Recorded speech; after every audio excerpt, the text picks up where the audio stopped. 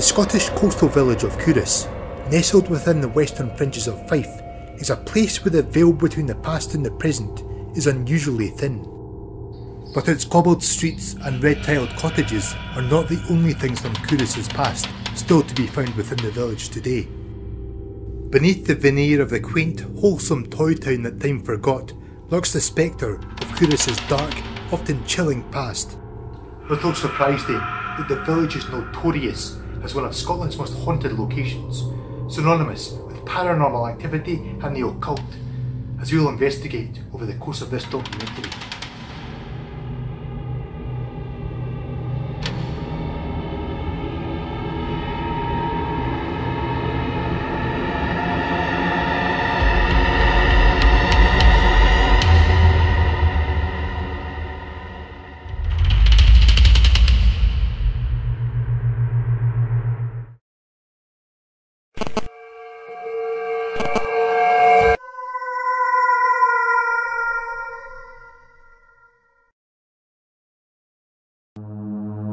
Thought to have been founded by St Cerf in the 6th century CE, Culross would initially develop as a centre of early Celtic Christianity. A Cistercian abbey was built upon the site of St Cerf's Pictish Church in 1217, with the shadows of Culross's Christian genesis penetrating throughout the village's history until the modern day. However, the village was transformed in the 16th century by merchant Sir George Bruce, who established Culross as a place of industry and European trade, most notably the trade of salt and of coal that he mined from beneath the River Forth. Culross Palace was built by Sir George between 1597 and 1611 as his principal residence. But despite being buried in Culross Abbey in 1625, some question whether he ever truly left the palace. In his work Ghosts of Fife, Richard Faulkner relays the accounts of a palace gardener from 1997 who claims to have witnessed a man dressed in 16th century clothing and a tall hat walking from one part of the palace into another. Confused by what he had seen and sure that there were no historical actors on site that morning, he followed the man into the room, only to discover he had vanished. In October of 2020, one staff member was waiting for a colleague to arrive at the property at noon. Sitting not far from the outer door, she heard footsteps echo up the cobbled street and saw the latch on the door go as if someone was attempting to enter. She immediately got up and opened the door, only to find there was no one there. Several sightings of Sir George have been reported in the palace strong room, historically where Sir George would have stored his documents and his fortune.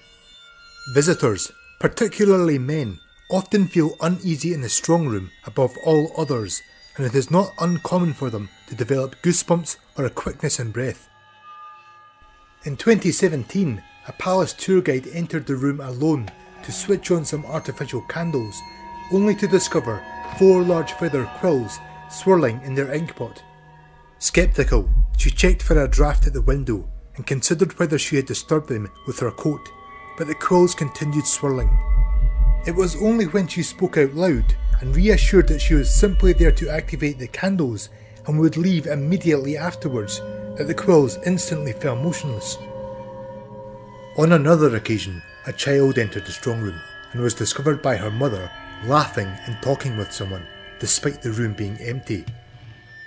When asked who it was she was talking to, the girl replied that it was the man with the hairy face and funny white thing around his neck. When brought upstairs to the room where Sir George's portrait hangs, the girl started waving and identified Sir George as the man she had seen. As well as Sir George, the palace is said to be haunted by his wife, Lady Margaret, and their 8 children. Another resident phantom is said to be Colonel John Erskine, also known as the Black Colonel. He is reputed to be especially active on the top floor, where he once held Masonic meetings, and was particularly mischievous when renovations were being made to that part of the palace. Complaints are often made by visitors experiencing jabs in their sides or heavy breathing on their necks whilst in these rooms. Staff and visitors who enter the palace continue to be haunted by the inexplicable sound of disembodied ghostly voices of footsteps, of sudden drops in temperature, and the smell of red wine in various locations within the palace. In the woods in the east of the village is St Mungo's chapel. Said by legend to be the stepson of Culross's founder, St Serf, St Mungo was thought to have been born on the site of the chapel and would go on to found the city of Glasgow. On Hogmanay of 1799, Brother Joseph MacGregor, a monk, had a premonition that the chapel would collapse. From that day onward, chapel pews would jolt suddenly, and candles would light of their own volition, seemingly the work of demonic forces. Villagers became steadily determined that the chapel had been possessed by the devil, and on the summer solstice of 1800, the chapel collapsed, with Brother Joseph inside. One woman who witnessed the devastation recalled, "I saw the cloven feet of the devil and his disciples on the chapel roof. They danced and fornicated on the timbers and laughed as the roof fell inwards. I heard the good brother wail during the storm as he denounced the devil's work." To this day, ghostly figures and the wailing of Brother Joseph have been reported around the chapel woods. Venturing into the woods myself, I sought to discover whether there was any unusual activity in a nearby abandoned 17th century hospital.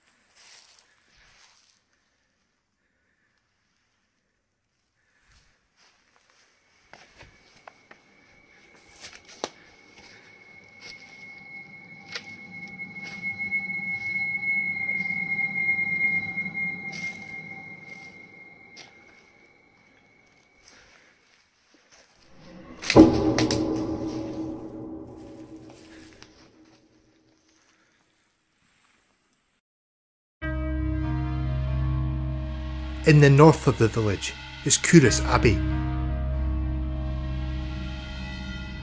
Although ostensibly a picture of serenity, its beauty conceals a darker undercurrent.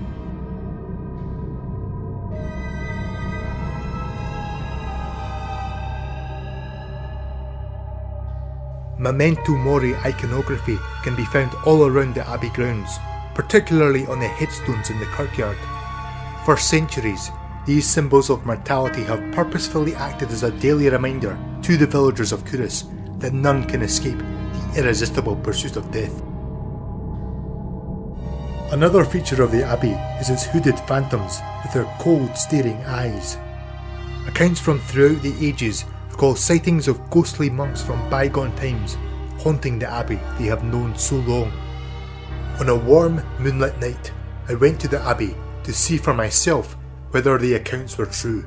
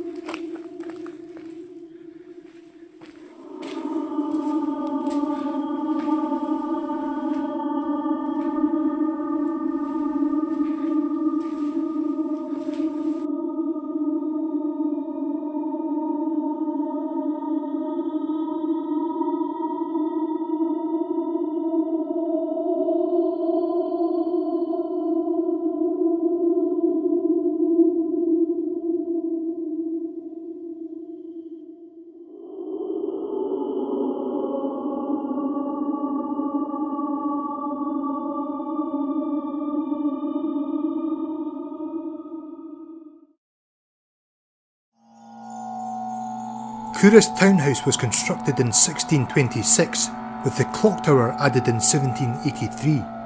The building functioned as a forum for the town council, as a courthouse and as a prison, including for those in the village accused of practising witchcraft. Justice in early modern Culross was crude. Villagers could use the tron, a device used for measuring weight, to determine whether the produce they were being sold was in the correct quantity the merchant they purchased it from claimed it was. If it was not, the merchant would be taken to the market cross and would have their ear nailed to it for several days as punishment, and would be pelted by passing villagers for the duration. Many merchants simply elected to rip their ear free from the nail, though it would be left with a distinctive disfigurement, giving rise to the phrase rip-off merchant. Villagers could be brought to the townhouse for all sorts of crimes: theft, adultery and even blasphemy, for which they would be branded with an S on their body for sinner.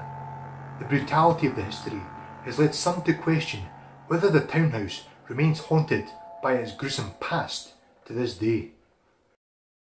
Bizarrely, after filming the townhouse after dark one evening, I discovered my camera had recorded an unusual sound it had never done before.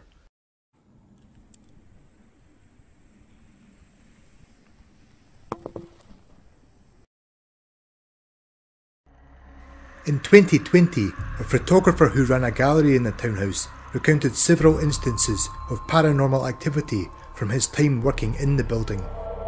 As well as witnessing his artwork fly from the walls and lights suddenly go out of their own accord, he recalled one encounter from a cold winter's day.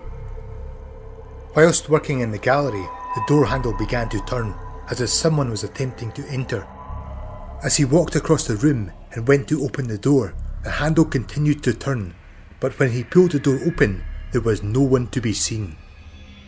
One area of the building where visitors are particularly likely to report feelings of unease is a spot in the so-called witches' prison on the upper floor, where the spirit of a young girl is said to linger. Some visitors have even reported a sensation of being pushed around by spirits in this area. Oddly, in 2020, a child's shoe was discovered on that very spot. Questions remain why the shoe had not been discovered years earlier, particularly given the room had been inspected thoroughly by curators, even in recent times. More curiously, it is thought that the shoe itself was likely originally put there in the 1800s as a method of warding off spirits, as this was a common practice in years gone by, and by extension, it can be concluded that feelings of unease in that spot are no modern phenomenon. The witches' prison itself gains its name from one of the darkest times in the village's history, when innocent villagers accused of witchcraft would be locked there before sentencing. The top floor being ideal, as it was perceived to be further from hell and the corrupting forces of the devil. According to the University of Edinburgh's Survey of Scottish Witchcraft, 32 villagers, 31 women and 1 man, were formally charged with practising witchcraft. To give context, 30 people were formally found guilty of the same crime during the witch trials in Salem, Massachusetts. In 1675, Catherine Sands was found guilty of having renounced her baptism, received Satan's mark, and engaged in a sexual satanic ritual with the devil himself. A bizarre local legend from 1684 recalls the tale of Helen Elliot. Imprisoned for practising black magic and awaiting her inevitable fate, Elliot was suddenly confronted by the devil. Taking her in his arms, he flew Elliot out a nearby window and raised her high into the air. Though as Elliot screamed out, the devil dropped her to the ground, where she was then arrested once more and burnt at the stake soon after. As the village memorial to those accused of witchcraft states, these were indeed the innocent victims of unenlightened times. Culross is home to some of Fife's most fascinating gravesites, including the plague graves on the outskirts of the village, where the bodies of 3 victims of the plague of 1645 still lie. West Kirk, the original parish church for Culross from around 1100 until the Protestant Reformation in 1560, also hosts a spectacular graveyard.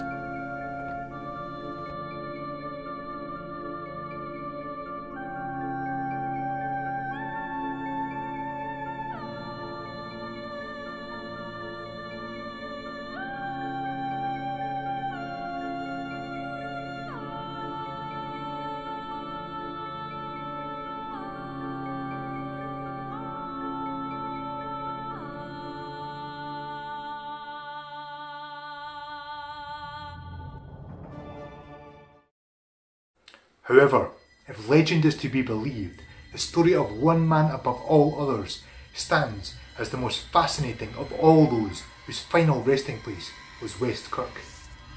The Lore of Scotland, a guide to Scottish legends, recalls a local belief that a subterranean labyrinth exists beneath the village. In this labyrinth, a man sits on a golden throne, ready to grant unknown riches to the one who discovers him. Centuries ago, a blind piper and his dog discovered the entrance to a tunnel beneath Culross Abbey. As he marched in, pipes blaring, the villagers followed the piper above ground as they listened to the sound of his instrument beneath. Mile after mile he went onward until he reached West Kirk.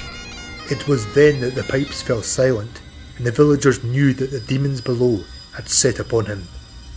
That day would be the last that he would ever be seen by another living soul. Thankfully, the piper's dog escaped and returned above ground some time later. On visiting West Kirk, I hoped to discover some clue as to what had happened